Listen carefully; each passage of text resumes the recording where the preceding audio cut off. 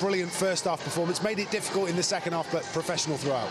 Yeah, I think when you go in 4-0 up at half-time, you know that the opposition's game plan is going to drastically change, and we come out for the second half and Reading just sat in a block really, and it made us force mistakes, and we said at the end of the game that's something we need to tidy up. It's a great first half from us, but we want to keep that level up in the second.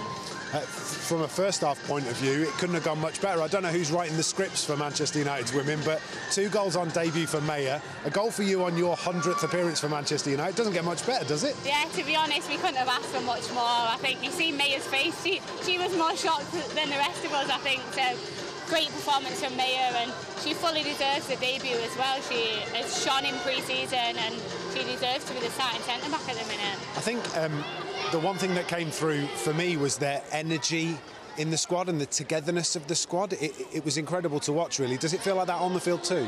Yeah, to be honest, it's something that Manchester United women's team has always had, and I think for us it's something we've really based ourselves on, and this year it's got even better. We've added 7 new players, and every single one of them has brought a great energy and great vibe to the team, and I think you can see how together we are off the pitch, and it translates on it. Lucia Garcia in the first half, absolutely incredible. I don't know how she doesn't end up scoring, because so many opportunities. She's got really unfortunate on 2 or 3 occasions there.